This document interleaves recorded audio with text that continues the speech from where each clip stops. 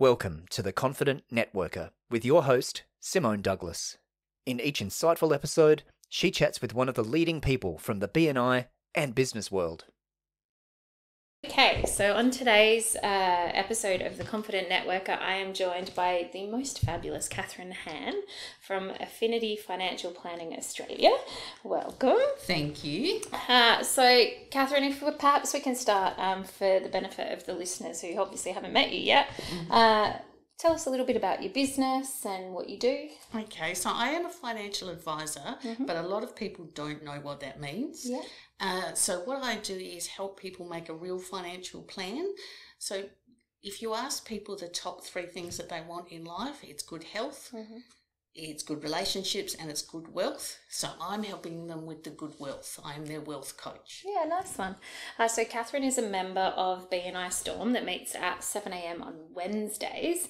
Katherine, how long have you been in BNI for? I have just had my 4th anniversary. Very exciting. So, 4 years. 4 years is a long time to get up at 7 a.m, 48 weeks of the year to go do networking with people. Why are you still in BNI? So, luckily for me, I'm an early morning person, so that's not a big deal for me.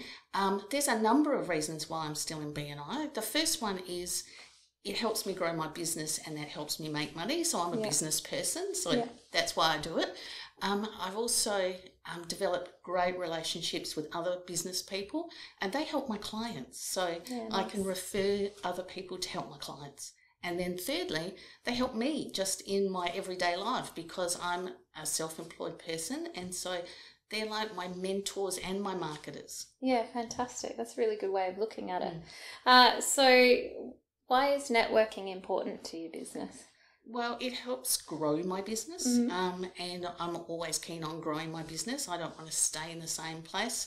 And even in financial services in particular, if you stay in the same place, you're actually going backwards. Yeah. So I want to grow and networking is the main part of how we grow in financial services.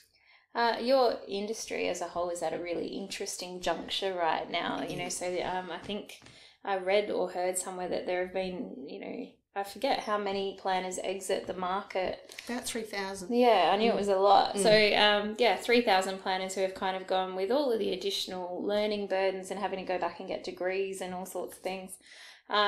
So there are lots of people getting out of the industry. You're obviously passionate to stay in the industry. How has BNI and your chapter members supported you as you've gone through that journey of doing all the additional learning and training that you've had to do? Well, one of the core values of BNI is lifelong learning. Yeah. And I'm really passionate about lifelong learning for me, so that really struck a chord with me. So the ongoing education for me is not such a big thing, but it marries up and it ties with the values of BNI, which I really enjoy. And also, I guess they've helped really not only what's happened in financial services and the Royal Commission and all the added burdens from compliance and education that we have to do, but they've also helped me sort of, I guess, with my mental stability over all of those added pressures that I've had. And I had a really tough time a couple of years ago and I don't think I would have made it through without my BNI family. Yeah, fantastic.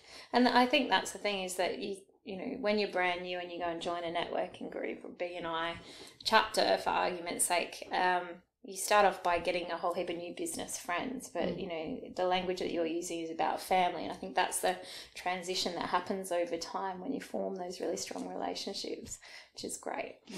Absolutely. And I think probably at year and a half, I didn't quite get that yet. Yeah. I think it probably took to 2 years before that really cemented in my heart and my mind that that's what they were. Out of curiosity, do you have a rough idea what percentage of your business is made up of BNI referrals? The number of new referrals that come through my business, about 50%. Wow, that's huge.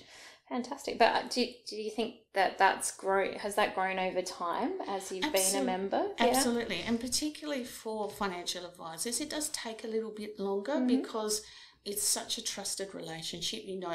not just about their finances, but literally about my clients, everything. of their lives. Yeah.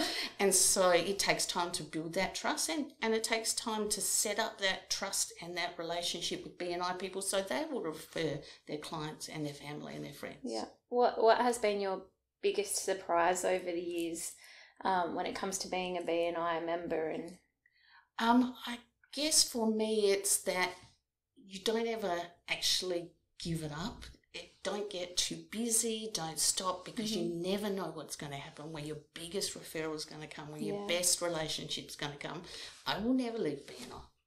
I'm glad to hear that. I quite enjoy seeing you when I go visit on Wednesdays. Who has surprisingly helped you the most? Because I think often, when we go and visit a chapter and we're not really sure what it's about because we've never seen BNI, often people go, well, my clients aren't in the room, my ideal clients. That's often something I hear visitors say. But in my journey, the pest control guy gave me the best referral. Like, it was a massive ongoing piece of work. Who has surprised you by... Yeah, I wouldn't say surprised, because most of my referrals come from my power group. Yeah. Because we have the same kind of clients without competing with each other. Yeah, nice. So my best referrer is an accountant. Yeah. So that kind of makes sense. The ones that have and one of my people that I lean on the most is my bookkeeper. Because it's not that I don't understand finance, but she's my compliance auditor for that. Yeah, nice. Absolutely. The most surprising probably is most really recent. Our newest member, Marianne. Yeah. She's in marketing. This is not something I get. I just don't understand it. Yeah. I know it's essential to my business. And I guess I put it on the back burner because it frightens me a little bit. Yeah, that makes sense. And she's made me feel comfortable. Oh, excellent. Yeah. One of the things that I love and loved about being a chapter member, and even now as an executive director, having 184 business family members, is, being able to go to those different people like Marianne and ask advice, or, have a conversation without feeling stupid. What is the best piece of business advice you've received from a member of your chapter? Best piece of business advice, I think, and it's probably something I've only learnt in the last 4 years, is to be a bit more humble. I'm very goal orientated and very driven, and I want to achieve my result. Yeah. And I tend to sometimes get a bit tunnel vision. Yeah. So just take a bit of a step back, be a bit more humble, a bit more open. Yeah. And then things will happen. Yeah, that makes sense to me, because I think a long time ago someone once said to me, you have to be prepared to be vulnerable first if you want other people to be vulnerable with you. So if I'm always the high achiever, if I'm always, look at me, I'm doing all these things, aren't I fantastic, then there's no safe space for anyone else to be honest with me about how they're feeling or if they're struggling with something, because of the comparison thing. Yes, I couldn't do that. I couldn't be that. Yeah, exactly. So I think, it's amazing what happens when you just, you actually just slow down a little bit. Don't get me wrong, I love celebrating big stuff. Yes, so do I. We do like a bright, shiny object. I think you and I are very similar like that. Where is your favourite place to catch up and do a one-to-one with another member? For a time perspective, straight after the meeting. Yeah, that makes sense. It's not that I don't do other ones outside meetings. Go for coffee in somebody else's favourite area or my favourite area. My office is in Norwood, so there's lots of coffee places around there. Yeah. But I also really enjoy, we have a good social network with our Storm family, and we go out and do things together. And sometimes it's like a picnic in the park with the kids and the family. That's been one of the best ones. Yeah, cool. Actually, I like. Do you know?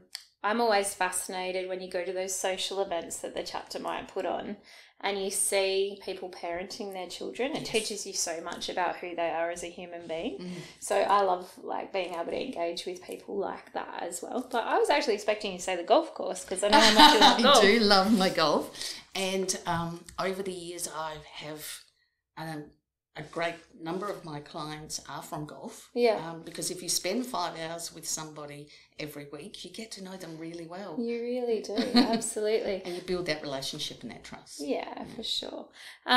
What would you say is the one thing that you wished you'd known sooner when it comes to BNI? Like if someone could have given you a piece of advice that could have helped you, you know, settle in faster or you know, start building relationships sooner?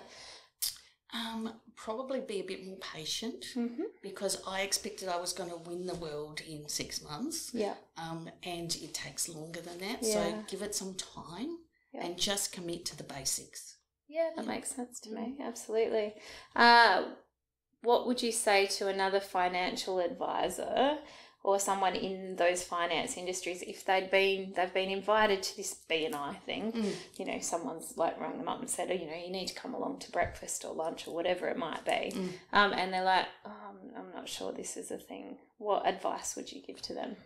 Well, I would say come along and meet some other business people, because you might just enjoy your breakfast and meeting other people. That never hurts. There might be room and opportunity for you to make some connections where you can help your clients. You know, people who come along don't have to join. They just have to come along and experience.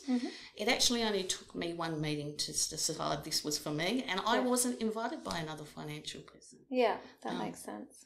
And I just thought, this will work. This will help my business grow. Yeah, I think I was invited along. My business, well, my first business was 3 months old, and I was like, I would like some of that money, please. They're talking about all this closed business that they're doing. I'm like, I know how to make friends. So yeah, but you know, I've also invited other people because I wanted them to meet someone that was in the room, because I knew that there was a benefit for the two of them, that they could do work together or they could help each other's business. And I still remember, you know, like saying to Sergio, who ended up joining, but I said to him, you know, what are you doing on Friday morning? You really need to meet Chris Edgar from Red Dog Building. It's coming into Christmas. He's a builder. The only place I know where he's going to be that I can pin him down is Friday morning at breakfast at his BNI chapter. And he's like, oh, the BNI thing, you know, I don't want to join. I said, I'm not inviting you to join. I mean, do you want to meet Chris? I will make the introduction and, you know, you guys can have coffee or whatever after the meeting. So, yeah, absolutely. And rings me up like 2 days after the meeting, goes, so am I allowed to apply? And I'm like, you can do what you like, but that's not, you know, and I think sometimes that's the concern when you've got visitors and things. They're like, oh, but you're inviting me to join. I don't want to join. I don't have time. And it's often, you know, I invite people to meet other people. Exactly. But you'd be amazed that there are actually some people out there who haven't heard of BNI. Really? That's true. Best kept secret. Or had heard of it like I had, but didn't really understand what it was. Yeah. Just heard bits and pieces, but never been to a meeting. Yeah, that makes sense too. So I suppose finally to wrap up, if there was one person that you could have coffee with that might help you take your business into its next stage, or is a good potential referral partner for you, who would that be? I would love to have coffee with an estate planning lawyer. Ah, okay. Because they are the people that I refer to the most. Got you. That makes sense. So there you go, listeners. If there is an estate planning lawyer out there, or if you're good friends with an estate planning lawyer, then, you know, maybe just look up BNI Storm on the BNI Adelaide North website.